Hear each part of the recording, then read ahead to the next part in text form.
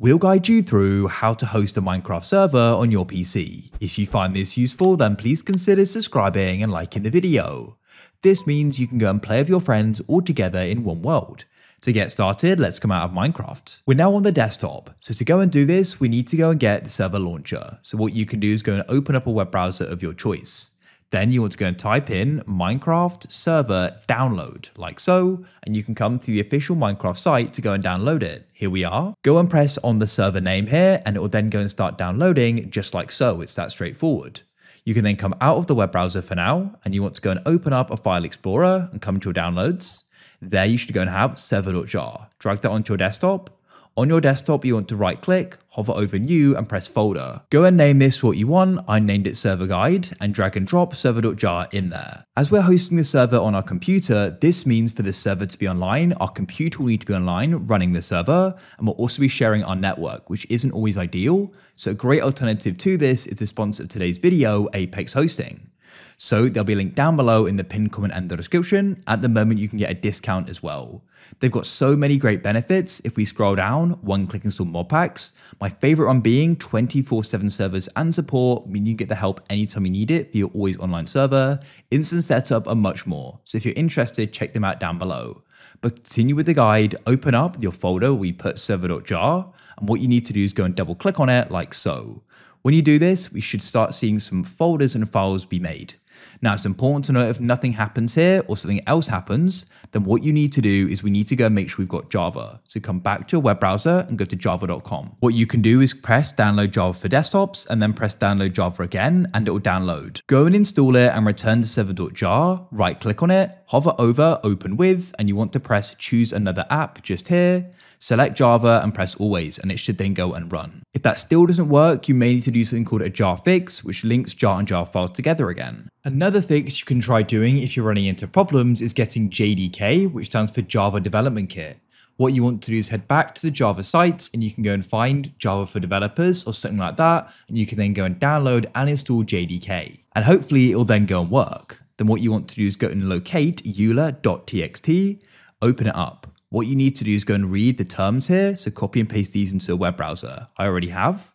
And then what you can do is go and make the EULA to true. You can go to the top left, press file, and you can press save. And then what you can do is go and close this, and you want to go and double click server.jar, and it's going to go and run again. You'll then go and get this pop up. This is your server panel, as you can see.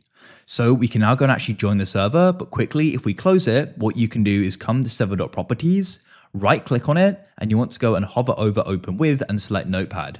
Here you can go and adjust different things, for example, the game mode amongst other things as well. So you can adjust that there. If you make a change, make sure you press file and press save. And then to launch a server, you press server.jar and it's going to go and run. Wait for it to load and we can go and join it. So come into Minecraft and we can then come into multiplayer, press proceed, that's fine with me. We can press add server and type in localhost in server address. Press done and there it is. We can click on it and press join server and we can go and join. Now we can go and use localhost as we're hosting it. But if you want other people to go and join, either you need to go and port forward your server. This means people can then go and connect to it with your IP address. We have got a guide on that, but we can also go another way, which is using an application, which I'll cover shortly. But also this is why Apex Hosting can be a great alternative, as you can easily go and just have it all set up for you.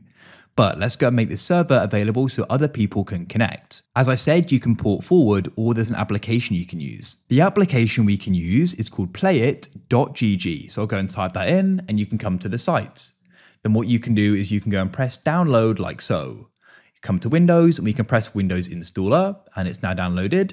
What we can do is come to our file explorer and downloads, find it here and double click it and we can go through the setup wizard just like any other application. We've now successfully installed it and we can press finish. Then what you need to do is come to the bottom of your computer and you can go and search for playit.gg and launch it. Here you'll be given a link. Hold Control and click on it. It will then open up in a web browser. What you can do is sign in, or if you don't have an account, press create one. The steps are now going to start running through. All you need to do is go and wait for it to go and connect. And then what we can do is press create tunnel.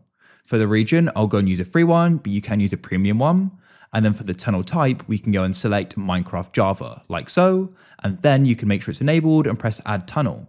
You're then going to go and be given a public address here. So what you can do is go and copy this by holding and highlighting it and then right clicking and press copy. And you can then give that to people and people can then enter that in Minecraft and go and join it. I just went and added the server with the address that we got with playit.gg. And then what we can do is go and join it. And you can go and see we've now successfully joined it. And you can go and give that address to other people. They can enter that in and add it as a server. And then they can go and join the server and start playing with you. So that's it.